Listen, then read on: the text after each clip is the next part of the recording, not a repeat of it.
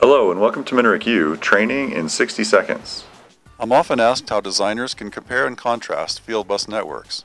Because selection hinges on many factors, the best way to start is by reducing networks to the basics. Underlying all networks is a structure, represented using a standardized model, known as the Open Systems Interconnect or OSI model. It describes the fundamental building blocks of networking in 7 layers: physical, data link, network, transport, session, presentation, and application. The model applies to any network, including the home and office networks we use every day, and specialized industrial Fieldbus networks.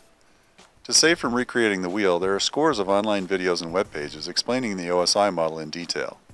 For design engineers, while the model is theoretical, it translates to combinations of hardware and software, resulting in differences in cabling, protocols, baud rates, determinism, and other system traits. While the OSI model may not drive design, engineers should recognize and understand it. That's all for this training minute. Thanks for watching.